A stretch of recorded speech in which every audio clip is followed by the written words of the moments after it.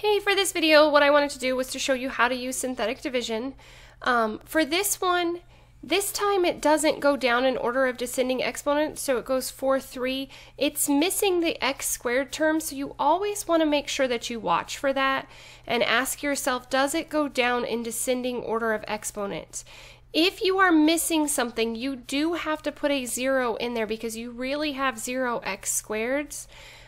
You have to have it as a placeholder. Otherwise, like if you were doing long division, it's easier to see. Otherwise, if I tried to multiply x times my x term and I got x squared, I wouldn't be able to add it to my linear term. So that's why we have to put that in there.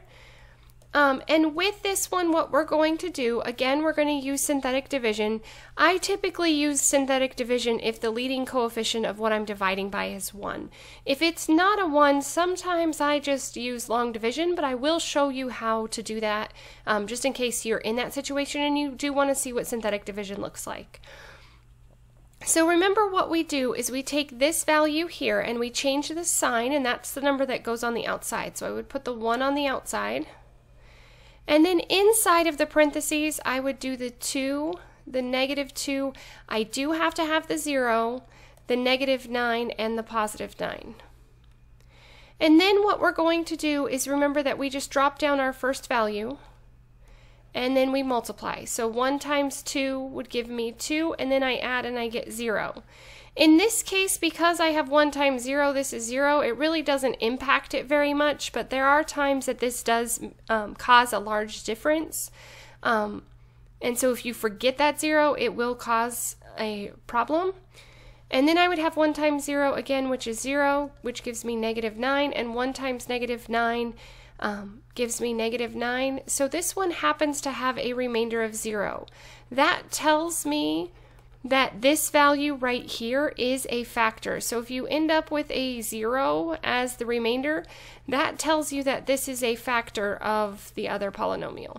So x minus 1 is a factor of 2x to the 4th minus 2x cubed minus 9x plus 9.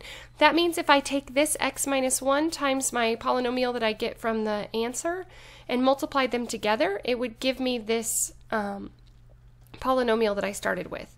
Remember that these are the coefficients of the answer matrix, sorry, not the matrix, the answer polynomial, wrong type of math. So what we're going to do is we always go down by 1 degree of exponents because I divided out 1x. So we would start with 2x cubed. You can write the 0x squared, but we don't need to, so I have 0x squared, 0x minus 9. And a remainder of 0, so this would be my final answer. So this would be my quotient. This one would have a remainder of 0. As always, thanks for watching. If you have any questions, please let me know.